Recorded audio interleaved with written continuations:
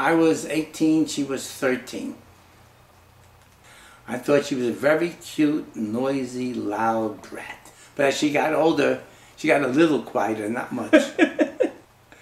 And she was very cute and very sweet. And I liked her a lot. And she didn't like me. But she finally decided, well, what the hell, she has nothing else to do, so she went out with me. He asked me out for New Year's, at like 2 or 3 weeks before New Year's, and I was hysterical laughing. I said, are you kidding? I had been lined up for 6 months. What a fool I was. But he took me to my prom, and he wanted to get married. I was in no rush to get married. He said to me, I don't want to go on like this. He said, I want to marry you. Call me when you're ready. I'll wait for you. That was Friday.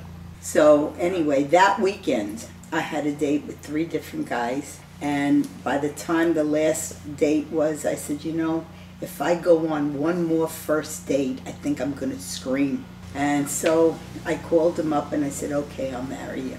But before I made that phone call, I wrote a list of all the guys that I was seeing, and I put all their good points and all their bad points. By process of elimination, I chose Morris, and I never, ever regretted my decision. He's just so much fun, and he's still my favorite date. I do remember the rabbi that performed the ceremony making him laugh. Surprise. And when they said kiss the bride, I did my best Valentino impression. I bent her over halfway down. I gave her a big kiss. And then he said, well, we're running late, so I want you to move out fast down the aisle. So I grabbed my wife, and we started running with her down the aisle. I said, the rabbi said, you have to get out of here. Let's get out of here.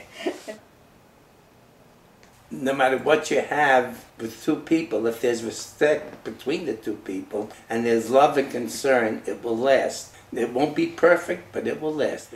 Well, we say that feelings are not right or wrong. Feelings just are. Statements can be right, statements can be wrong. But if you feel something, that's the way you feel. It's not right or wrong, it's just your feeling. The secret for a long marriage: marry young, die late.